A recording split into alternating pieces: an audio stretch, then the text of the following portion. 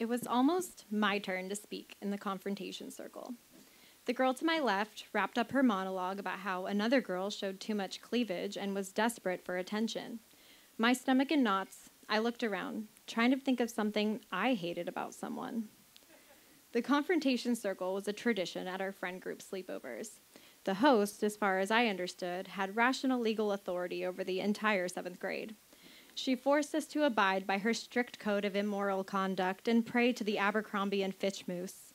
And on Saturday nights, we'd cleanse our souls of committed acts of uncoolness in the confrontation circle. It was an honor to be there, and it was hell on earth. My heart raced as Cleavage Claire wiped her tears and all eyes turned to me.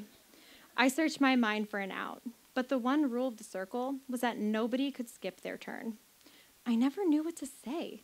My brain didn't come with the inner gauge they all seemed to have about what was cool or lame, hot or slutty, funny or mean. In fact, it didn't seem like I had much in common with these girls at all, aside from our absolutely feral pubescent attraction to Chad Michael Murray.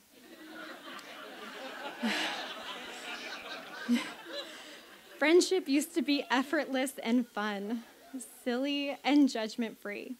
Just a couple years before, I was spending my weekends with my best friend, making prank phone calls to boys we liked, pretending to be calling from Sports Chalet, and at her older brother's suggestion, telling them their extra small athletic cup had a shipping delay. We never understood why they'd get so upset about that. We'd bring our fart machine to the movie theater and wait for the quiet, serious moments to crank up the volume and give people around us concern for the state of our pants. Or we'd play games on her family computer, which we accidentally infected with a pornographic computer virus and blamed it on her older brother, completely unaware of the sort of conversations you would have to have with their parents after that. Going into middle school, that best friend and I had grand plans for popularity, boyfriends, and more of our usual antics. But just a few weeks into the 6th grade, I got invited to a party that she wasn't invited to. I already had plans to sleep over at her house, but I was curious to see what happened at a popular kids party. So I told her I wasn't allowed to hang out after all, and I went to the party instead. It was just a white lie, right? That's what my dad called it when he told his boss I had a dance recital so he could leave work early to go golfing.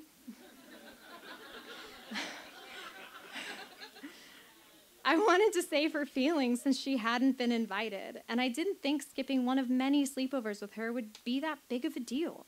I didn't understand why my hands trembled and I felt sick to my stomach as I told her my lie, and I certainly couldn't foresee that just a few words would break what I was intending to protect. The party wasn't even fun. I didn't know anybody there, and I found myself assuming the position of awkward wallflower, uncomfortably observing instead of joining in. They played terrible music in a sticky-floored garage, the girls dancing together in a circle while most of the boys hovered nearby, watching with heavy breath and tented basketball shorts. A few of the more rebellious boys stood outside, huddled together around a single can of Bud Light. I spent the whole evening wishing my best friend was there. I still don't know who told her, but when I called her the next day, she asked coldly, "So, how was the party?" My heart sank, and I tried to explain, but she didn't forgive me. I spent the next couple months trying to make amends, but my calls went unreturned, and she avoided me at school. I even brought a gift to her house on her birthday and left it on the porch when she didn't answer the door.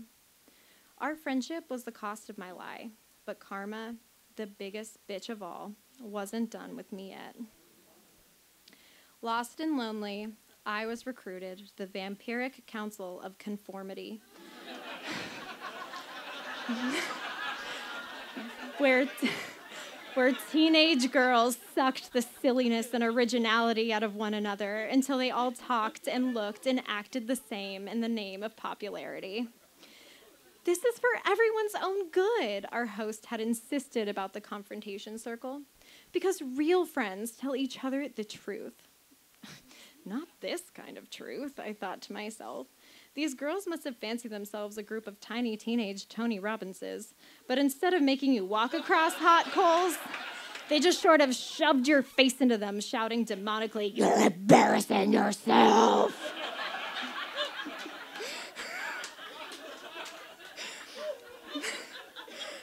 The conclusion made about me in the circle was that I was annoying. To be honest, though, this adds up.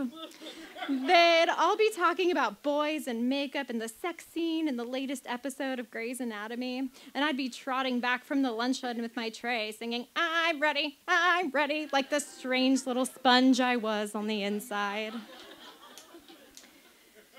Spending time with these girls always felt to me like I was trying to cover up with a hand towel. No matter how hard I tried to hide myself, someone could still catch my raw, naked weirdness on full display if they just looked from a different angle. But still, I tried. I'd shop at the stores they shopped at and laugh along with their jokes. I'd woo with everyone else when their favorite song came on, which was inexplicably Grills by Nelly. And then I'd go home and blast Hawthorne Heights on my iPod Shuffle, finally free to be emo in peace. So there I was, in this hellish circle of misdirected hormonal rage, mustering up the courage to rip a savagely self-conscious 13-year-old a new asshole. But all I could think of in that moment were the things I hated about myself. How I sat idly by as the other girls said horrible and untrue things about each other behind their backs. How my parents had told me a couple weeks before that they were getting divorced, and all I could do about it was cry. How I never seemed to say the right thing or laugh at the right jokes, and how it seemed like I was the only one there who felt like there was something wrong with confrontation circles. Even Cleavage Claire had hugged her persecutor and was ready for more drama. Finally, I stammered nervously about how I thought one of the girls had been rude at lunch the other day and she could work on being nicer. I can't believe you think I'm rude, she retaliated, gathering the support of everyone in the room. I did my best to shrink inside myself and disappear until my turn was over. The next girl cracked her knuckles, eager to rip a new asshole. You know, as real friends do. I must have missed an important episode of Sesame Street or something where the garbage puppet taught a lesson in frenemies. For about half of the 8th grade, 2 girls that I spent the most time with thought it was hilarious to say, "Shut up, crap face," every time I started talking or laughing. I had been told many times by my dad and brother that I was oversensitive or a poor sport when I was upset about being the butt of a joke, so I knew it was best to play along. I giggled as though I understood what was funny about keeping me silenced, theatrically locking my mouth and throwing away the invisible key. I shared less and laughed quieter. I piled on makeup to cover up the crap, but they still called me crap face. My mom noticed the way I'd claimed to be too sick to go to school more mornings than not, and the way I'd come home from sleepovers in tears, how my skirts were getting shorter, my eyeliner heavier, my temperament moodier, how my worries shifted from closet monsters and boogeymen to pimples and tummy fat. She would say to me gently and without judgment, "Just don't forget to stay true to yourself." What the hell did that mean? I spent many late nights scribbling frantically into my journal, trying to sort out who I might possibly be outside of the group I was in. As though jotting down lists of school subjects and movies I enjoyed might reveal something bigger about the kind of person I was. I had spent so long silencing, discrediting, and ignoring that little inner voice that I forgot what it sounded like. In fact, I'd completely forgotten that it even existed. As I got into high school, things with the bitch brigade only got more difficult. I'd frequently find myself home with no plans on the weekends, everyone telling me they were busy. Then come Monday, they'd all be telling new inside jokes. Once, I invited them all to a sleepover at my mom's house, thinking that maybe I just needed to make more of an effort, and then I would get invited more. They all said they were coming, 15 or so girls. But as the time they were supposed to arrive came and went, not a single one showed up. My mom and I ate one of the 10 pizzas we had bought and cried together. I found out later they all had their own sleepover without me that night. And to make matters worse, they started a rumor the next week that I screamed at a girl for not coming to my sleepover, that my niceness was fake, that I wasn't who I appeared to be. But worst of all, They developed a habit of simply talking over me and ignoring me, like I wasn't even there. One afternoon, I was standing in line to sign up for the Powder Puff football game, where the girls play football and the boys cheerlead. The two friends I was standing there with were talking about how pathetic and annoying it was that all these random girls were also going to sign up. I glanced around to the others in line, and I spotted my former best friend, who I had lied to all those years before, standing towards the back. I felt my cheeks burn and my jaw clench. The opinions and morals and empathy and audacity they had methodically drained from me over the years came rushing back. And somewhere in the distance, a Disney Channel live studio audience cheered as I stepped onto my soapbox. I said, "They aren't random girls. They, go to our school, and this is a school event. They've been in our classes since kindergarten. You should try being nice to them for once. God."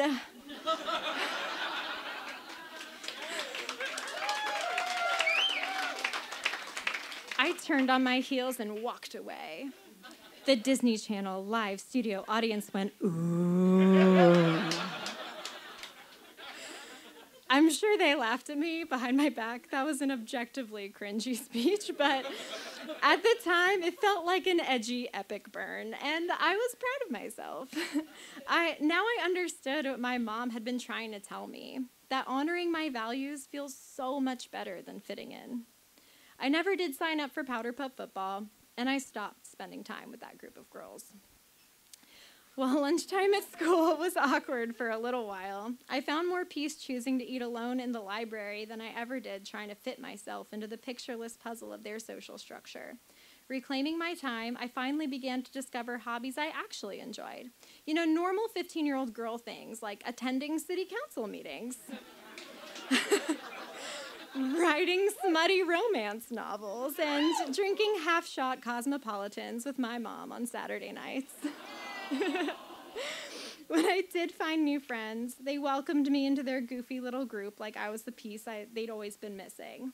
We'd get dressed up and go trick-or-treating in the middle of May. We made a cardboard car and took it through the McDonald's drive-thru. We'd attach a sled to the back of one of our parents' golf carts and drag each other around, an activity we called urban tubing. And to this day, they tell stories from before I was around, saying, "Remember when?" as though I've been their friend all along.